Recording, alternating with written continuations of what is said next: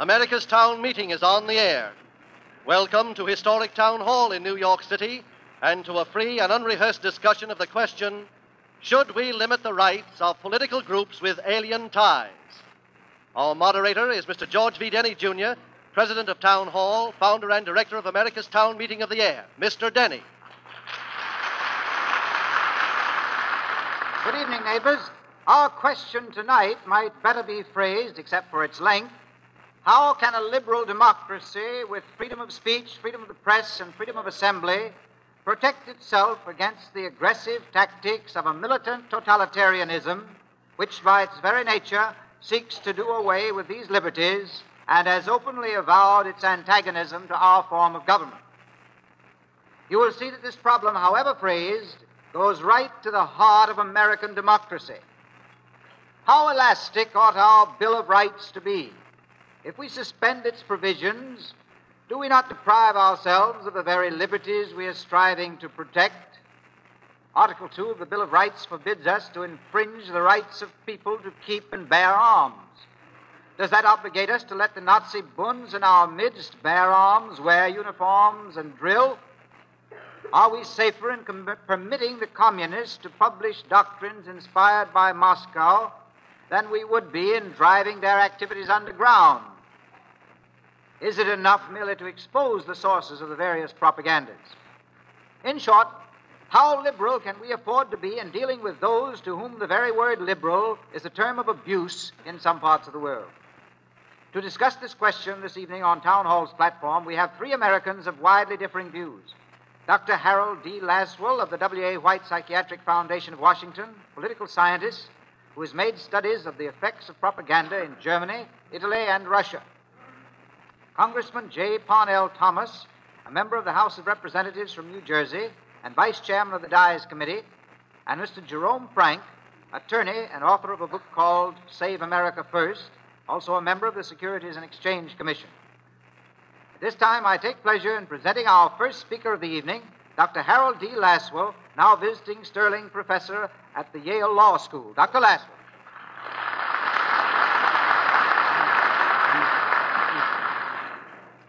We are talking about this question because many American citizens believe that democracy has been too tolerant in the past. They say that it is all very well to talk about democratic tolerance. There's a point where hospitality stops and suicide begins. There is no debate here among Americans about the desirability of preserving and fulfilling democracy. We're determined that democracy in America shall not go down to defeat under the subversive attacks of political groups with anti-democratic ties. We can learn something from the experience of other democratic nations in the defense of democracy. In particular, we have something to learn from the tragic weakness of democratic Germany in the face of the Nazi menace. The National Socialist movement assaulted German democracy by acts of incitement and by anti-democratic propaganda. The National Socialist movement put its youth in uniform and substituted the rhythm of the marching boot for freedom of discussion. They organized the youth in military formations as a means of spreading terror. The Nazis took full advantage of the uncertainty and confusion of the German Democrats. The German democracy was not able to draw a line between incitement and propaganda. The Hitler movement covered its tracks by shrewdly keeping within the forms of legality.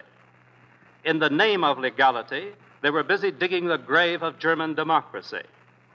German Democrats wanted to keep free speech, but in fact they put up with free incitement. They were slow, weak, and unstable. When they finally made it illegal to wear party uniforms, they failed to abolish the private military formations. After the overthrow of democracy in Germany, defensive measures against the wearing of party uniforms were taken in democratic Sweden, Denmark, and Norway in 1933. Today, all the democratic countries of Europe have passed laws prohibiting the assembly of men in uniformed shirts. Even Great Britain adopted a Stiff Public Order Act in 1936. It is time to ask ourselves just how necessary is a colored shirt to free discussion.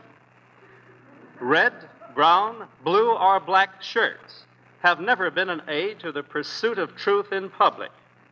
The shirt fronts, whether united or not, are acts of incitement that menace freedom. And democracy already has its hands full with the stuffed shirt front. Hitler's National Socialists made a farce of free discussion by acts of incitement. We should not hesitate to protect the integrity of public discussion in America against acts of incitement. But the protection of democracy needs to go much further. The National Socialist movement undermined democracy in one of the most vehement propaganda campaigns in all history. They vilified the public men of the German nation. They insulted the birth and history of the Weimar Republic. They made hateful slogans of each year of the German Republic. 12 years, 13 years, 14 years of political shame, they said. Most fundamental of all, they attacked the basic ideas of democracy. Democracy is majority rule joined to a positive idea of justice. The positive idea is respect for the capacity of every individual to contribute to the life of the community. Every individual can contribute, regardless of sex, race, or creed, and we assert his right to do so. To advocate violence is undemocratic. To deny rights to individuals because of race or creed is undemocratic. When confronted by anti-democratic propaganda, democracy is in a dilemma.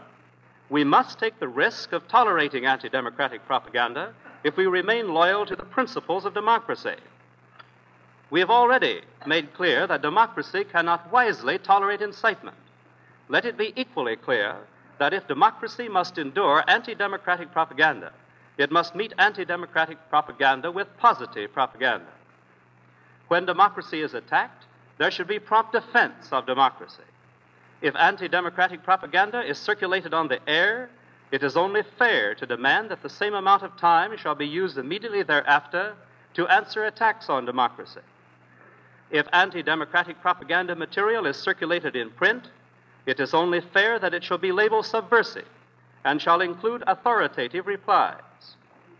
If anti-democratic appeals are made at public meetings, the audience is entitled to an immediate defense of democracy, and it is the duty of the defenders of democracy to give that defense.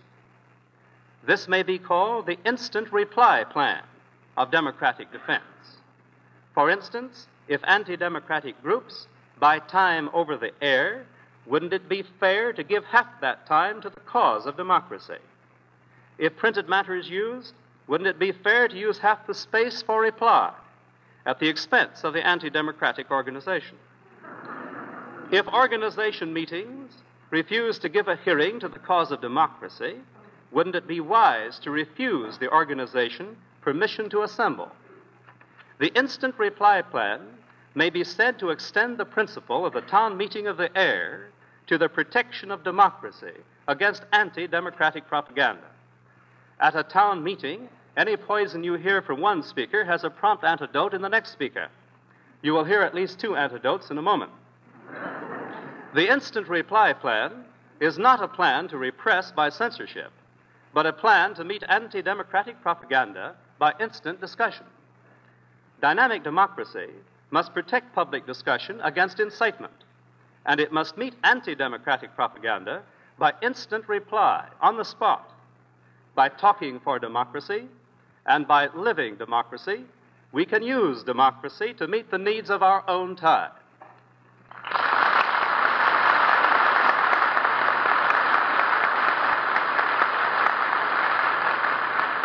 Thank you very much, Dr. Laswell. I now take pleasure in welcoming to Town Hall platform the Honorable J. Parnell Thomas, Republican member of the House of Representatives from the state of New Jersey. Congressman Thomas.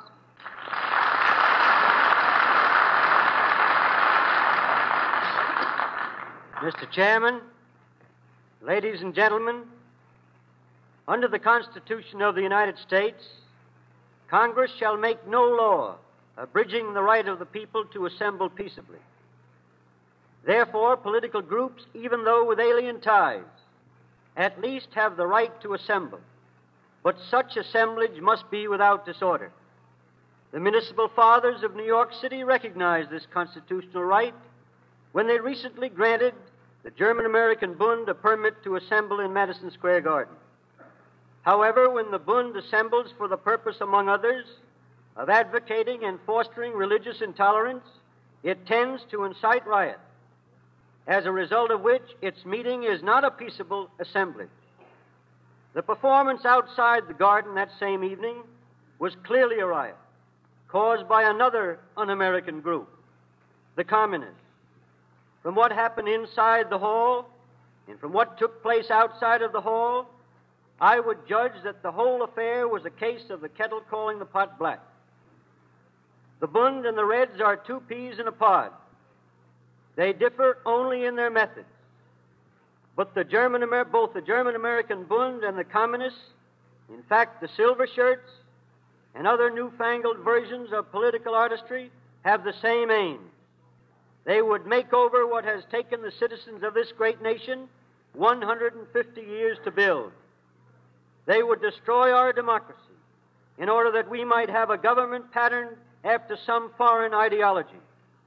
If they should complete their task, there would be no free press, no free speech, no free religion, no private enterprise, and no individual opportunity. As in Russia, we would be slaves of the Comintern, or as in Germany, we would be pawns of a Hitler. I admit, though, that the recent world tide has been away from freedom, that government after government has gone off the reservation, that we have seen one power after another take from the people almost their last vestige of individual liberty. In most nations today, the people are much less free than they were only a few years back. Throughout the entire world, it has become fashionable for the central government to assume more control and more power over its citizenry.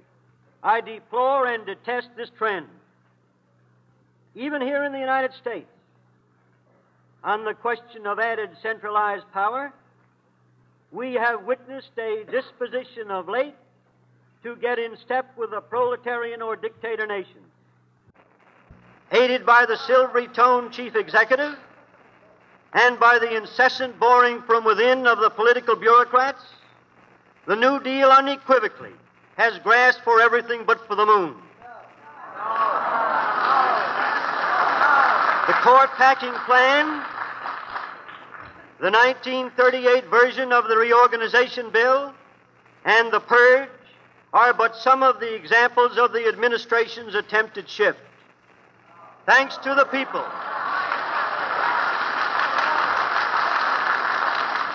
Thanks to the people, many of the schemes misfired, so we still have a democratic form of government. We have not yet been carried away by the world tide. Changes in the governmental fashion are in the main caused by economic conditions. If it were not for the prolonged adverse economic conditions here in the United States, political groups with alien ties, such as the German-American Bund and the Communists, would have made little headway. Subversive groups feed on economic adversity. When the economic barometer rises, one is not interested in communism, Nazism, or fascism. Now that we have these un-American groups, however, the question occurs, what should be done about them? Our natural inclination is to forcefully disband them. But this is America, a land of free people and free institutions, where individuals and groups of individuals have definite rights given to them by their Constitution. If this were Germany or Russia, those who belong to such groups would be quickly incarcerated in detention camps. If you and I were to travel to Russia and Germany and there attempt to form the Russian-American League or the American-German League for Freedom of the Jews, we would not last about 30 seconds. One thing which we can do and which will help some is to ship back all communist aliens and Nazi aliens from whence they came.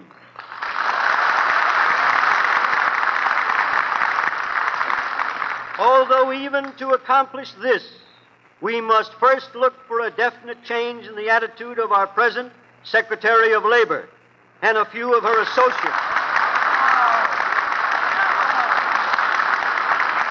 who have not only been coddling outstanding communist aliens, but have suspended the deportation of all communist aliens, pending a further clarification of federal statutes.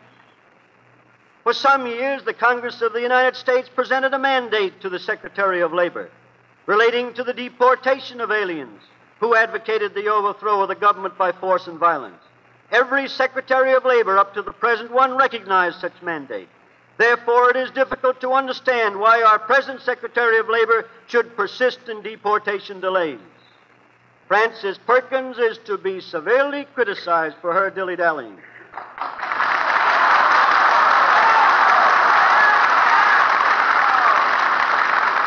In addition to existing statutes which would aid us to curb un-American groups with alien ties, we also need new legislation. I advocate the enactment of legislation which would force these groups into the open. I advocate incorporation and license. I would register and fingerprint the membership. I would make them publish periodical statements of purpose and financial condition.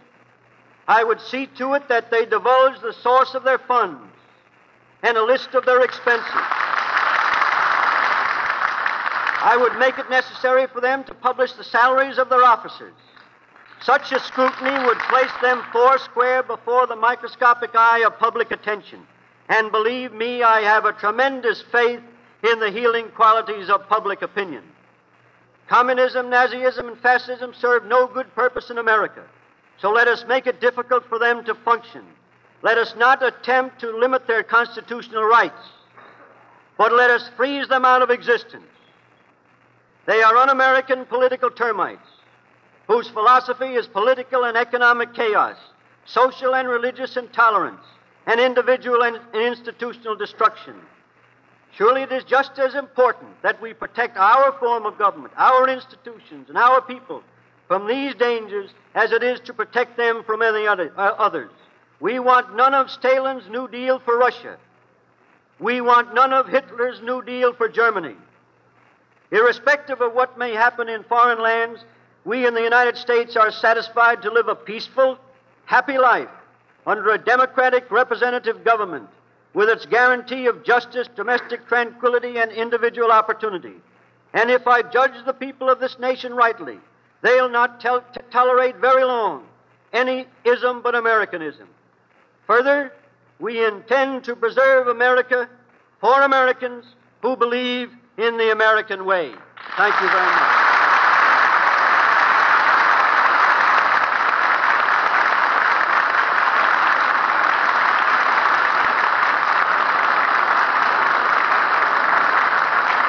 Thank you, Congressman Thomas. It's a good thing we have a good Roosevelt New Dealer on the program tonight,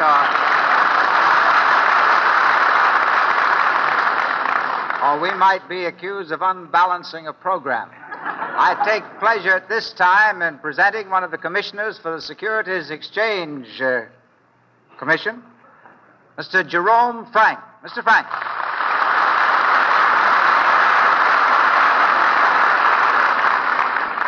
Nazism, fascism, and communism are, of course, alien products.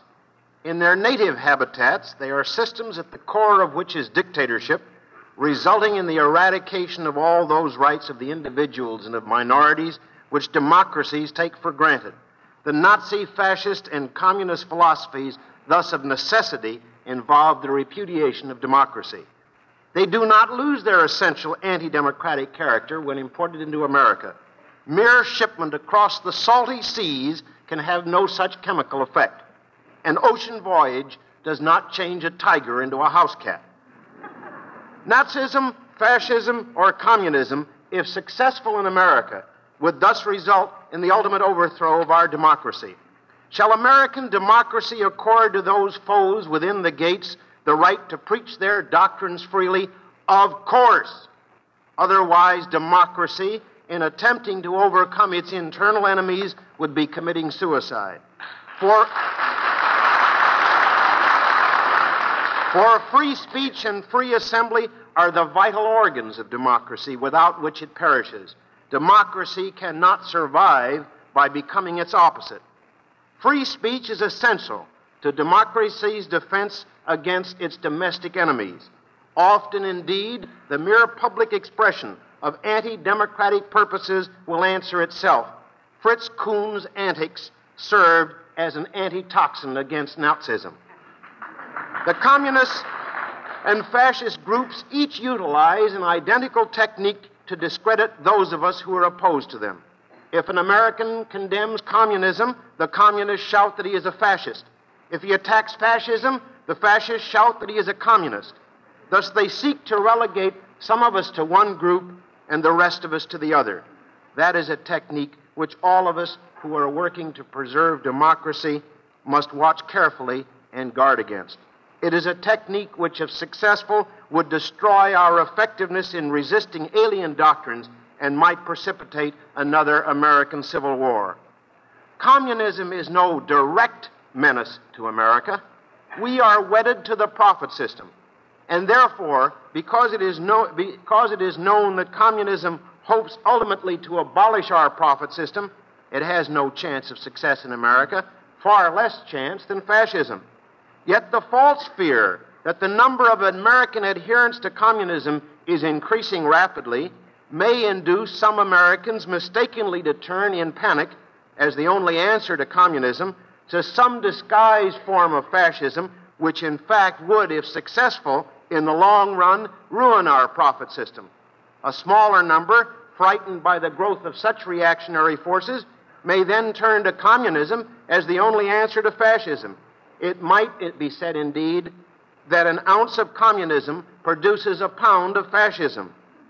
So that if communism is today dangerous to America, it is only indirectly so, as a potential aid to the growth of American fascism and as a possible fomenter of grave national discord.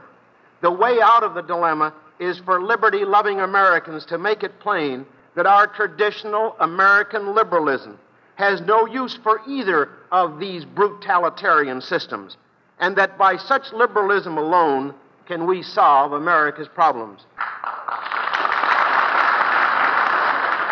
I am not in any way advocating heresy hunting or the suppression of Nazis, fascists, or communists, nor is what I've said red baiting. Red baiting properly means but two things. First, the effort to deny free speech to communists and their friends. That we must not allow. Second, the dishonest practice employed by fascists and their witting or unwitting aides of using the words communists and reds to vilify all liberals. Such red baiting has its counterpart. We might name it white baiting. I mean the practice of vilifying those liberals who freely criticize the ultimate anti-democratic aims of communism by calling them fascists. Doubtless I shall be dubbed a fascist for what I say tonight. Let us have done with both red and white baiting. In truth, they are red, white, and blue baiting, for they are the devices of those who seek to kill American unity and democracy. We should ridicule this either-or division of Americans into fascists or communists. At least 98% of Americans are neither. They sincerely believe in the necessity of preserving American democracy. The fascists and communists, as I've said, imitate one another's tactics. Of very recent years, communist Earl Browder has absurdly acclaimed Jefferson as in effect an early American communist. Fascist Fritz Kuhn, not to be outdone, now hails George Washington as if he had been a pre-Hitler Führer. Each of those anti-American groups tries to divert attention from its own ultimate purposes by attacking the un-Americanism of the other. We mustn't be deceived into an alliance with either. We should unite against the ultimate aims of both. But our united opposition to those aims should be expressed solely in what we say, in how we vote, in running our business and our government to increase the welfare of our citizens, and never in governmental acts of violence or suppression or disfranchisement or other unconstitutional conduct which would be imitative of the ways of foreign dictators in dealing with minorities.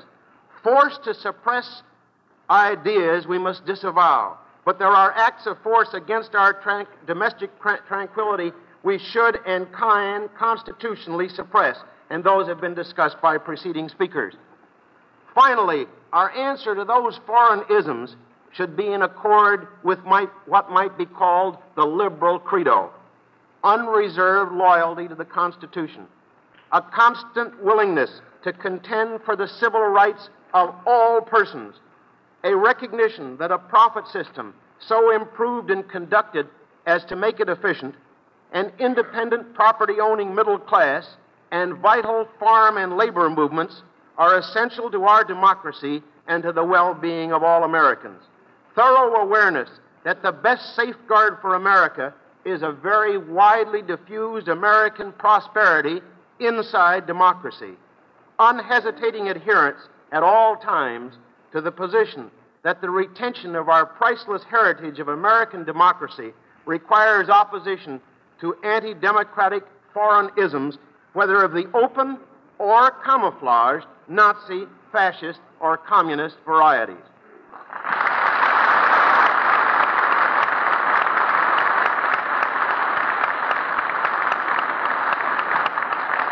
Thank you, Mr. Frank.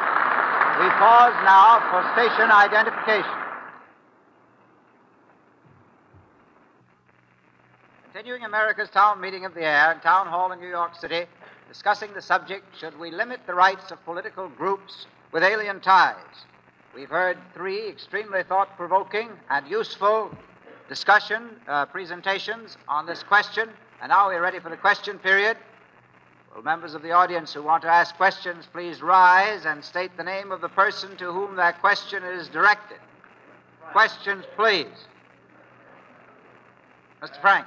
Mr. Frank, I want to ask you, in reference to your statement of disbelief in governmental violence, whether or not you believe in the enforcement of the existing federal law known as the Sedition Law and our New York state law, probably misnomered, but very specific, as the Criminal Anarchy Law. Do you believe in the enforcement of our existing laws against those who advocate violence and the destruction of our government? I believe in the enforcement of any laws which are constitutional. I'm not prepared to discuss the question of the constitutionality of the statutes to which you refer. If they are valid, and so long as they are in the books, they should be enforced.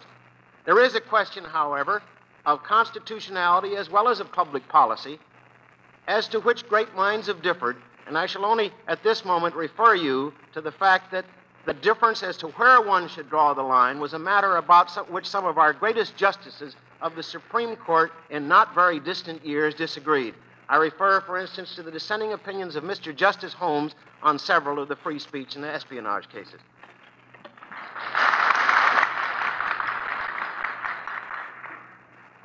Mr. Latwell, I believe his name. Mr. Latwell. Yes. I believe, Professor, you drew a line between propaganda and incitement. Propaganda being lawful when in the exercise of free speech, and incitement unlawful. Now, I should like you, if you please, to apply that distinction to the rally at Madison Square Garden, where, as one of the speakers said, there was no question but what it incited riots outside. When is a meeting propaganda, and when is it incitement? Mr. Latwell. I think I indicated that by the term incitement that I had meant acts which interfered with free discussion. Now, I think it would be extremely difficult for anybody to demonstrate successfully that free discussion requires some of the situations which we have permitted in the United States. I indicated in my previous remarks that I felt that it was extremely important to insist that acts of incitement should be dealt with by the full vigor of the state. I feel that we should understand that by the term propaganda, we mean the use of words and word substitutes as means of trying to convince other people that we're sound. I would certainly insist that we should have no interference with propaganda in this country, but we should certainly, by the measures which I've indicated, use all the powers of the state to insist that there should be no act of incitement in the sense of interferences with free discussion. Congressman Thomas, would you comment on that question? how you feel about the difference between the right of propaganda and the distinction between propaganda and incitement. The gentleman in the audience referred to the meeting at Madison Square Garden. I believe he referred to my remark in relation to that meeting. There's no question but what one of the purposes of the meeting was, by the direct methods used by the Bund speakers, to bring about religious hatred. There was no question but what they incited riot. And my guess is, in that case, it could be even the incitement of riot and propaganda both. Thank you, sir. Next question. Mr. Thomas, the distinguished New Deal speakers we had here tonight opposes communism and Nazism. Do you know of any instances where members of his administration have spoken before fascistic or Nazi meetings, or where any of them have spoken before communistic meetings? I know of no instance where a member of the New Deal family has spoken before a Nazi meeting or a fascist meeting. But I know of 12 instances where members of the New Deal family have spoken before Communist Front Organization conventions. I'm afraid we're getting a little out of order here. That the question is, should we limit the rights of political groups with alien ties? I'm going to ask you to stick to that subject, and if Mr. Frank wants to comment on that question, he's at liberty to do so. I would like to say that I would like nothing better in the world than to address a Nazi or a fascist meeting.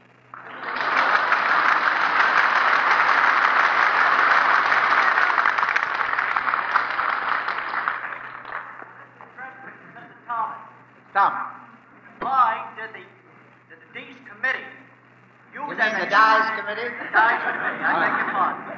Used as a chief investigator at one time, one by the name of Edward Francis Sullivan of Boston, who was a reputable Nazi agent and was convicted for larceny in Massachusetts. You know, once in a while, the best way to catch a thief is to use a slang expression, as an investigator.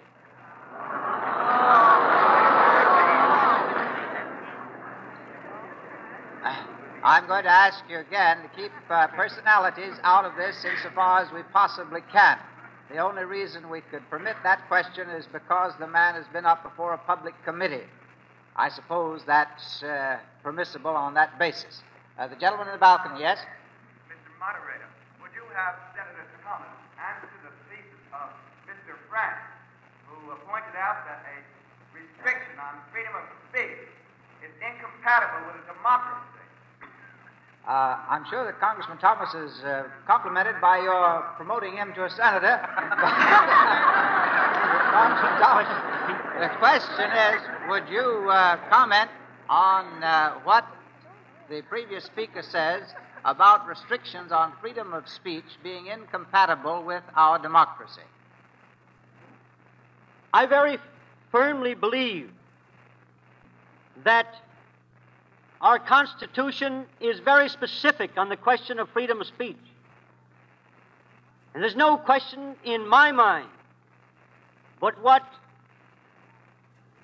we have as strong a law as we can possibly make, allowing almost everyone, and perhaps everyone, the right of freedom of speech. The man on the last row in the balcony, yes? Tom. Quiet, please. Is not the enforcement of such regulations upon aliens, as you suggest, in itself a form of fascist arbitrary rule easily extended? Now, what was that first very long word that you gave? Arbitrary law. Arbitrarily ruled. This isn't what you suggested by way of restriction. This is what you suggested by way of restriction, a fascist tendency in itself. I think that's the purport of the question. No, I don't think so. I think that we should bring these un-American movements right out in the open. And one way of doing that is by registering them, by fingerprinting them, by keeping track of their membership, their receipts, and their outgo, and also by knowing at all times the purpose of the organization. Next question. Mr. Frank. Mr. Frank. I'd like to know what Mr. Frank thinks of the suggestion of one of the previous speakers to have communistic and fascistic groups in this country divulge the source of their funds and the salary of their chief officers. Mr. Frank, what about that suggestion? I haven't thought about it very carefully. What casual thought I've given to it makes me think that perhaps there's something in it. We have a law that requires those who are selling stocks and bonds of corporations to tell the truth about the corporations and their affiliations. We might possibly apply the same to ideas.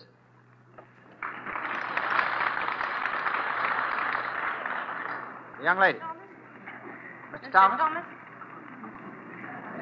Mr. Thomas, don't you think that the grasping of any opportunity to vilify the president through the New Deal, even though not apropos of the question of the meeting, gives our Nazi friends license to do the same?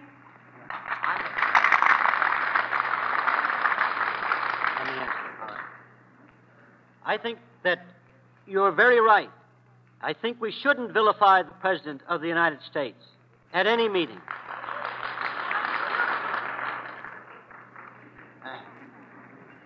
Where's that question over there in the balcony? Yes? Congressman Thomas. Yes.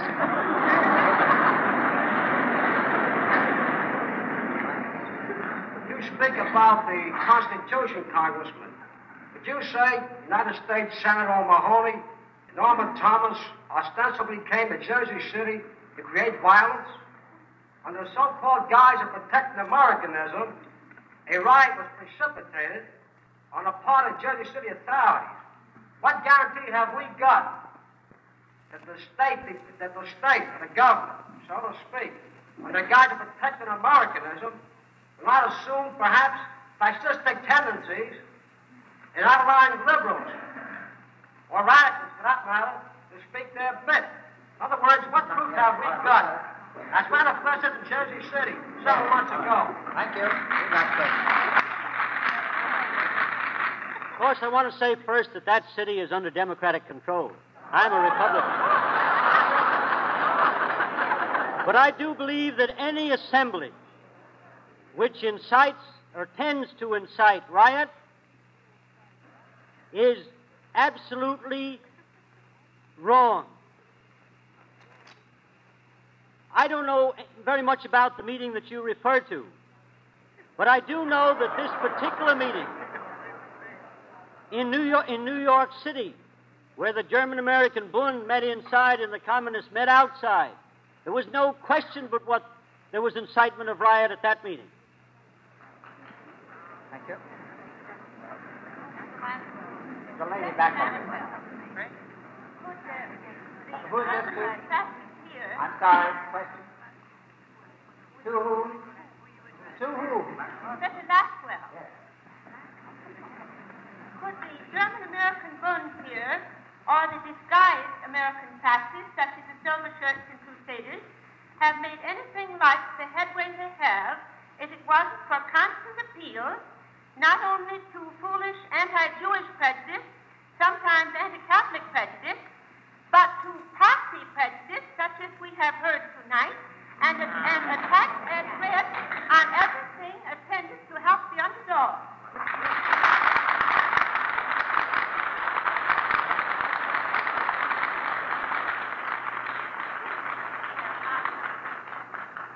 I think that question calls simply for a reaffirmation of the point which was made by Mr. Frank. The point was that it is extremely important in public discussion in a democracy for public figures to refrain from that form of red baiting which consists in the promiscuous pinning of a red label on a liberal person.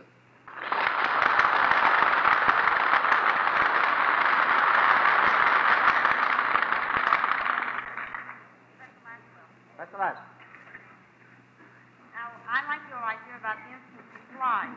But what are we to do with people who we cannot point our finger at? We cannot say whether he's a fascist or a communist. How are we to give them a reply? The lady likes your plan, Professor Laszlo, but she wants to know how to enforce it, make it effective right away. Well, I think that's an extremely interesting question because I said nothing about the practical ways by which the particular objectives could be accomplished. I believe it's very clear that it would be necessary to have a clear understanding of what it is that we're going to mean by democracy.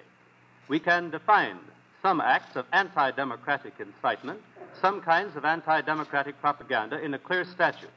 I think it is very reasonable for us, even in times of crisis, to look forward to the possibility of having what you may speak of as instant reply boards.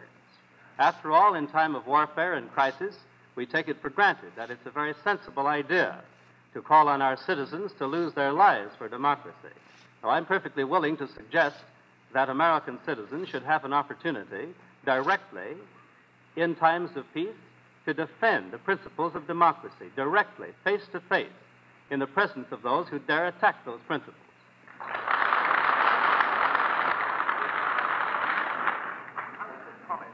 Congressman Thompson. The unavoidable unawareness of the meetings held in Jersey City, the state which you represent, and also the unavoidable lack of knowledge about your own attack upon the President of the United States tonight. No, I'm sorry. No, that question's out. No, I'm sorry, Congressman. We can't have personal questions. Sit down, please. Next question. The gentleman here who's asking a question. Next question. Next question. Yes. Let's have Congressman Thomas back. All right. Yesterday it was my great privilege, as the day before, to listen to the Senate gallery in Washington to a discussion on the reorganization bill. Does the congressman not think if the members of his party, the same as the other people who opposed the president, cooperated with him in the mandate that the American public gave him to adjust our economic problems, that we wouldn't necessarily have to be here tonight discussing the problem that we are discussing? No, that question also is out of order. That's in another field. We must stick to the subject. Next question. Is this for Congressman Thomas? Thomas, I feel that the alien philosophies are advancing very rapidly because of the insecurity of many people. Of course, I believe our leaders and our politicians are doing a very poor job because the have-nots, or I'd rather call them the dissatisfied people, are growing rather than decreasing.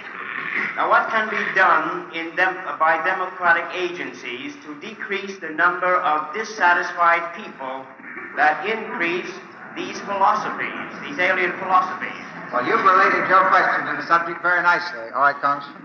I think the gentleman's asked a very good question. There's no question but that we want to improve our economic conditions.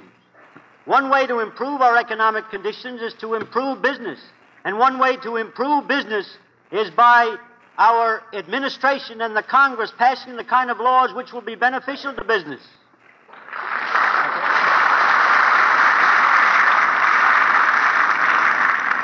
Again, Congressman Thomas, please. Let's stay by me for a while. The Congressman advocates a scrupulous cataloging and fingerprinting of our bad aliens. I'm sure it would be a very delightful pastime. But exactly who is to decide who is a Nazi or who is a communist or who is a fascist? Exactly where and how are you going to draw that line of demarcation between a good alien and a bad one?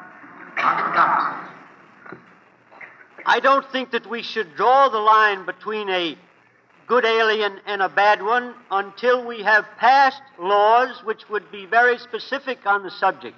And at the present time, we haven't got enough laws on the subject. That's why I advocated new legislation along the lines that I did mention. What are you going to use as your criterion of the good alien and the bad one?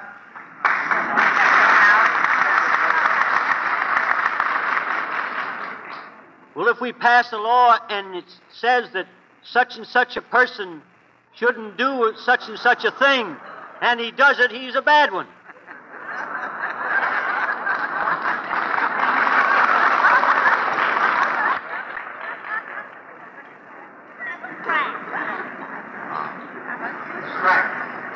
Professor Frank, would you use Professor Laswell's instant reply method and answer the insidious allegations made by Congressman Thomas on the New Deal? I'd like to do that some other evening. I don't think it's germane to our discussion tonight. I think you know the answer. Next question. This question is for Mr. Jerome Frank. Mr. Frank, do you approve the existence of the private army, the peacekeeping military gangsters of Fritz Kuhn, and should it be permitted to continue in America? I think that when persons with anti-democratic attitudes form private armies or private police forces, they are transcending their rights under the Constitution, and that if we do not have appropriate laws to prevent that sort of thing, such laws should be enacted. I think that we need not allow enemies of our democracy to arm themselves for some future attempted revolution against our government.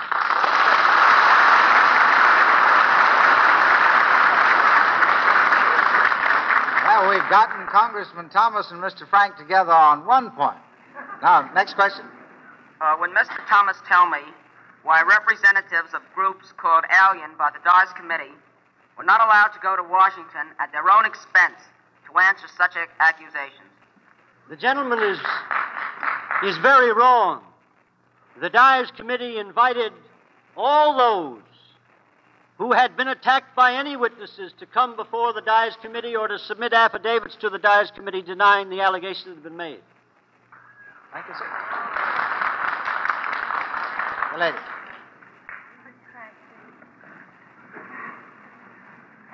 Why are we quite so anxious to define that line as to the alien thoughts and those who are not aliens? Instead of a defensive program, why don't we have a little bit more aggressive program in showing what the comparative wages, working conditions, living conditions, the isms are offering one thing, let it be shown exactly what is going on in the ism country, and let it be comparatively shown what they are receiving in this country. Perhaps some of those that would be on one side of the line might come over to the right side.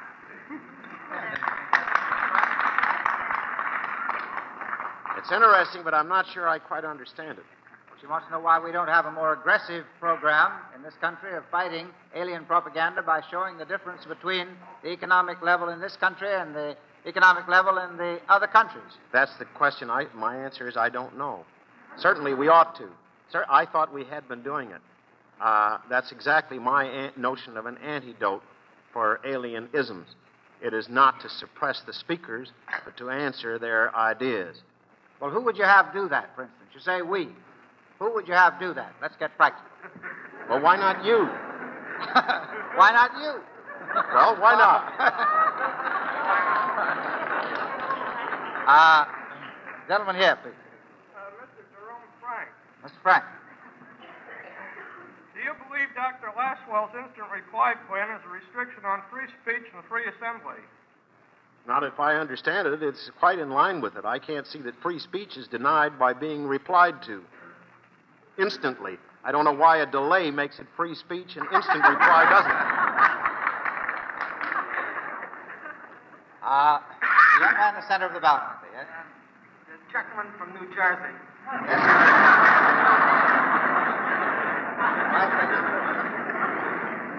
Suggested in your address tonight that we deport all undesirable aliens. What assurance have you got that the various countries to which we want to deport the aliens will accept them, or would you want them to wander mercilessly upon the world as the brown-shirted monster in Germany is doing to his minority? In the first place, I didn't say to deport undesirable aliens. Those weren't the words I used. While the ones I would deport are undesirable in my mind, however, that's communist aliens and Nazi aliens, those were the words I used. There's no question but what if we deported a person now to Germany, that he would be deported. There's no question but what if we deported a person now to Russia, he would be deported. The job that we have before us, however, is to get the Labor Department to deport anybody.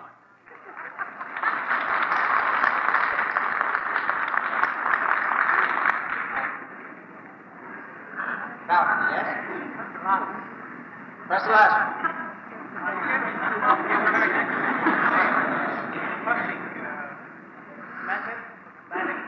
Will you speak a little louder, please?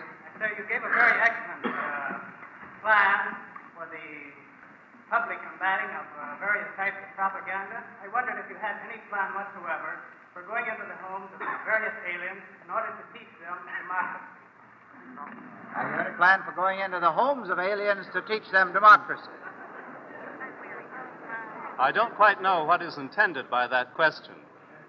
If I might use that question as an excuse to emphasize a certain point which I think ought to be stressed, which is that we can go much farther than we have gone in the United States in defense of a dynamic program. I think this country lacks the positive program of democratic propaganda that it ought to have.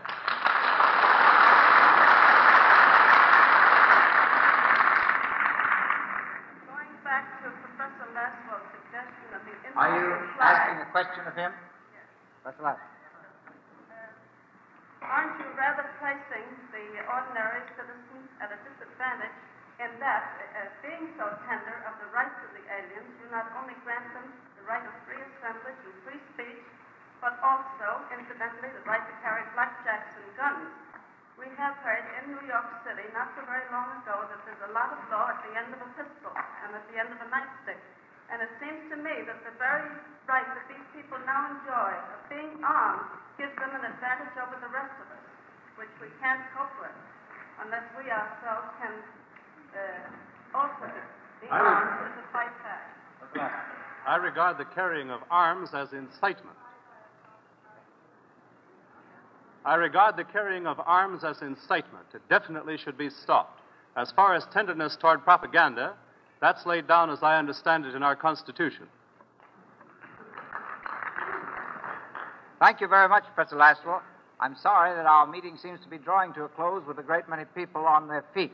Unfortunately, the subject is endless and will be continued in the discussion groups throughout the country and doubtless by many of you after you've left the hall.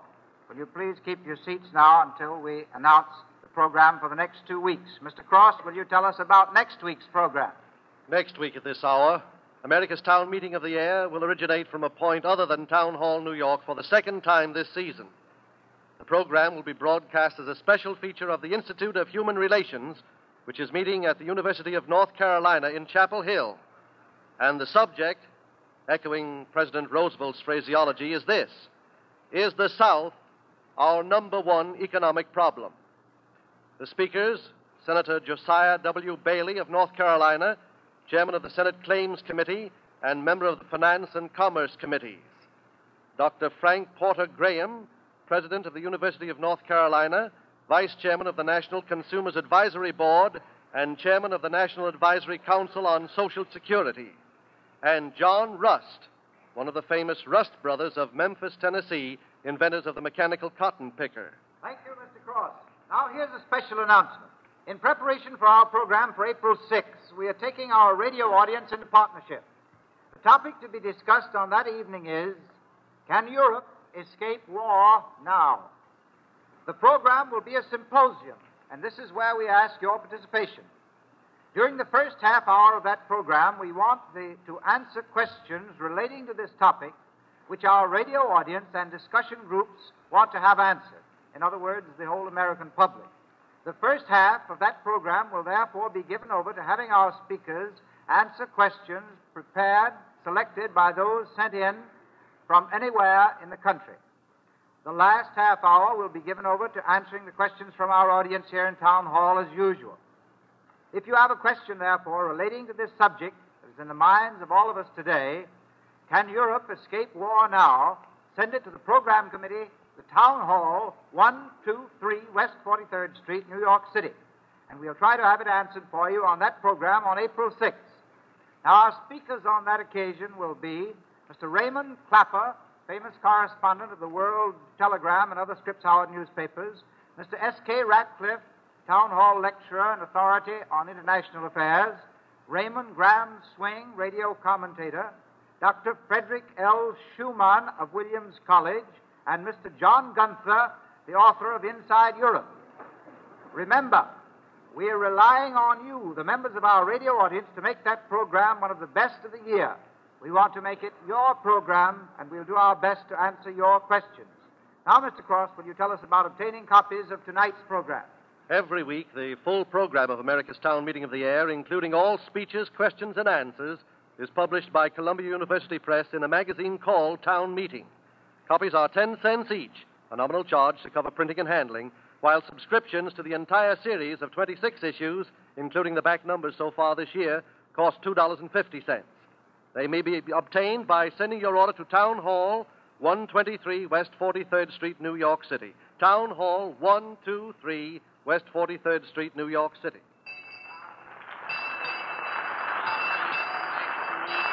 Is the South our number one economic problem? Town meeting next week. This is the National Broadcasting Company.